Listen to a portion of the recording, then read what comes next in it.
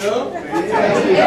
Yo, really fuck with this person, don't you? You really fuck with that KFC shit, huh?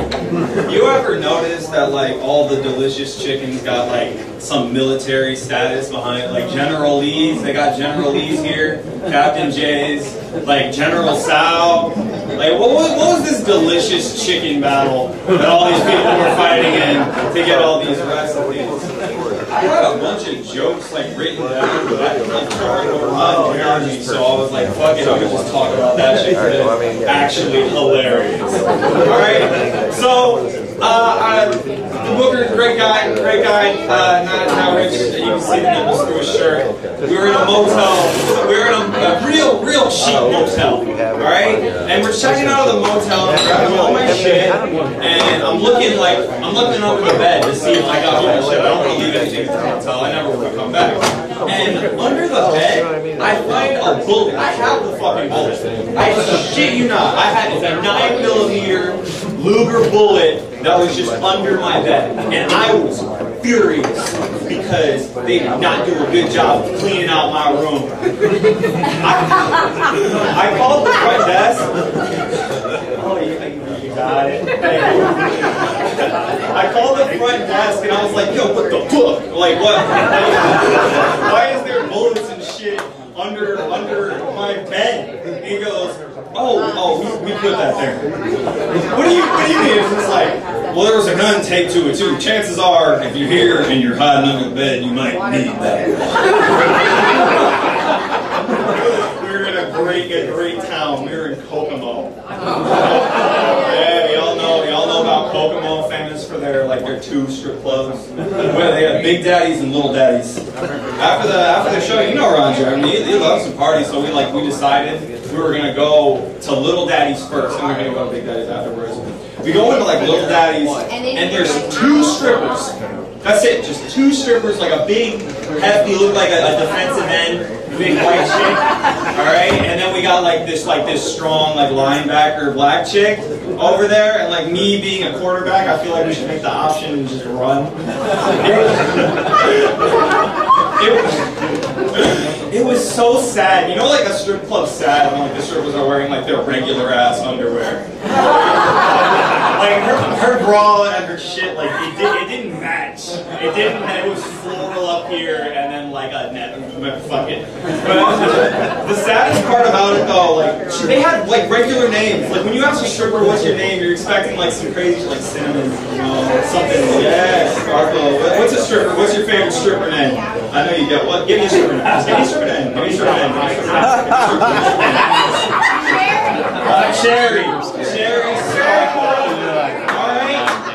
White and black strippers. I was like, what's your name? They're like, Linda and Lakeisha. And Lakeisha was white.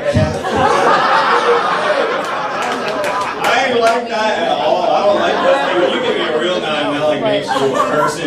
They got on stage together. Both of them, big girls working one pole. They're bending that shit. Yeah. And I was like, I can't go. Like, yeah, Lakeisha. Yeah, Lynn, that's whack. And I decided to give them their own stripper names. I went with mashed potatoes and gravy. The main reason behind that is because, like, individually, like, they're not that great. Mashed potatoes is a little lumpy, but like, you put them together, they're like, they're all right. They're all right. You gotta give it to it. And then we left that, went to like Big Daddy's, and they followed us. It was the same people. It was mashed potatoes and gravy up again. And now they stole my stage name. I'm coming up stage, mashed potatoes and gravy. They loved it. They loved it. It's great. I told all my family members that I was going to be opening for Ron Jeremy. I was very, very excited. I told everybody. I told my friends, I'm going to be opening for Ron Jeremy. I'm going to be opening for Ron Jeremy. I told my like uncle, he's like hood. You know, like grab your dick hood. Like you walk with a limb, tunic or giant. You know what sports. Like, you know what I'm talking about? And I was like, hey, I'm opening for Ron Jeremy. And he's like, opening what, nigga?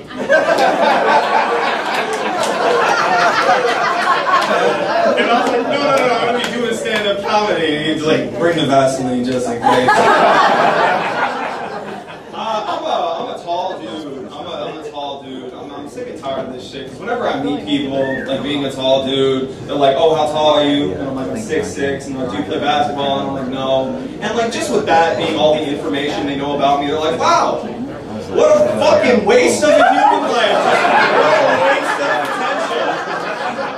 I could go to med school and be like the best doctor ever. I could be the best doctor. I could cure cancer. That's not funny. I can do it. I can go to school. I'm too tall. I'm too tall to cure cancer. Or too tall for med school. I could cure cancer, and the newspaper article would read 6'6" doctor cures cancer, and a cancer patient would read that and be like 6'6". That motherfucker should have been hooping. He should have been playing basketball. You have cancer, Ricky. What I don't have is a highlight tape. Some of us got hoop dreams in this bitch. Another weird thing about being tall is like I get a random call to action from like short people, like to reach some shit for them. Like I'll be in the grocery store. This guy's tall and he's like, yes, yes. Like I'm tired of doing that shit. Like maybe it's up there for a reason. Maybe God didn't want you to get those Apple Jacks. Maybe you gotta be this tall to ride the Apple Jack chain. I'm more than like aware that all the delicious shit is up at the top. You know why I think they do that? Yeah. They do that. I think they do that to keep it away from the people who ride around in like those grocery store mopeds. Yeah, your ass is getting skinny pop. Fuck the horrible shit. Like I think they do it to keep it away from them because if you're so fat that you're riding around in a grocery store moped to get your food, then you're on your last leg. Or you're actually on your last leg. In which case, get your ass some Apple Jacks. I'm sorry. One of my least favorite things about being tall, though, is like every time I go to a concert or a music festival, people use me to like find their friends. They're like, do you see me? Do you see? Look, I'm standing by this really, really tall guy. No, I don't know what race he is. He looks like Rick Fox, like fucked in the asparagus from VeggieTales. I gotta hear the whole thing. Totally guilty. You were guilty? You did I'm guilty. I don't blame you. You gotta do that shit. I'm not too mad about it. I'm not too mad about it for the short people. We don't got beef. We don't got beef. Y'all some freaks though, for sure. If you come to a Ron and Jeremy show, right?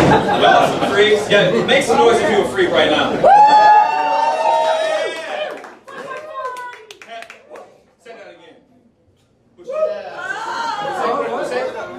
Yeah, I just want to hear it. I thought you said suck my sword, and I was like, what the fuck does that mean?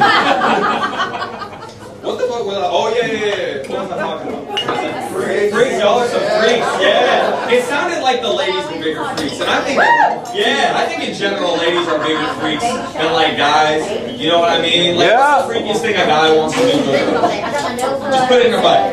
Yeah, put it in her butt. One time. Hey, you, right now. What's the freakiest shit you want to do? Put it in her butt. Put it in her butt.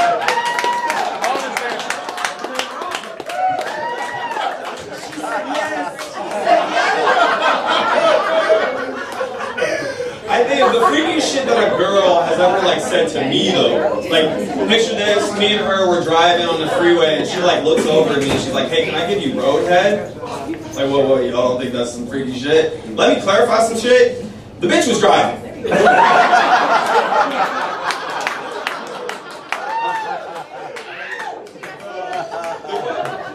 Another crazy thing is like I was hooking up with a chick and while I was hooking up with her, she like asked me what race I am. Like I know I'm ambiguously ethnic, but that's not the time. She's like, wait, stop. I was wondering like what are you? What are you? And I was like, oh, I'm black and Lebanese. She's like, Lebanese, that's like Middle Eastern, like Arabic, right? And I was like, yeah, it is. She's like, oh yeah, it must be like Lebanese from the waist down.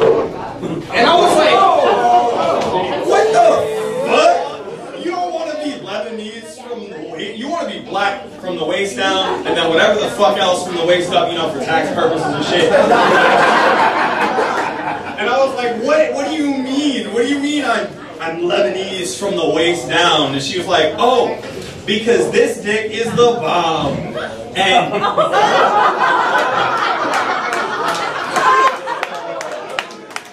that was a terrorist joke.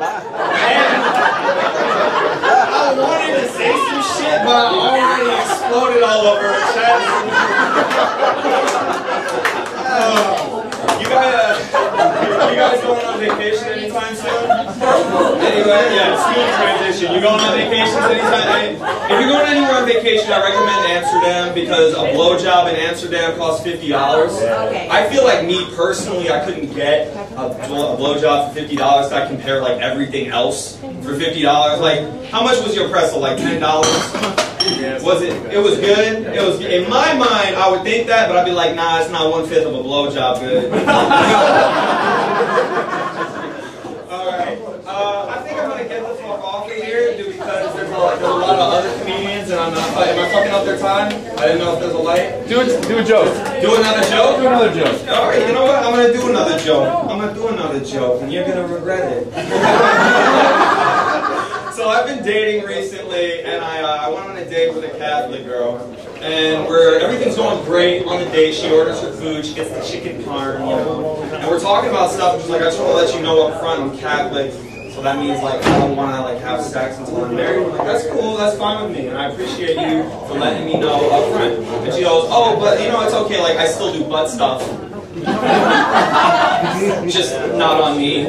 And I was like, bitch, who? You're not about to put your finger in my ass. And she's like, fingers? No, I eat ass. I was like, you eat ass? That's some crazy shit in my mind. I never heard of a girl eating ass. But we go back to eating our food, and she's like, this chicken, it's dry. I think I'm gonna send it back. Oh, I don't know about you, but I feel like you don't get to have food preferences if you eat ass. Like I'm not a chef. I'm not a chef, but if the waiter came back and was like, hey, yo, the lady was talking about eating ass, she's not really fucking with your chicken. I killed myself. I killed myself on the spot. All right, y'all.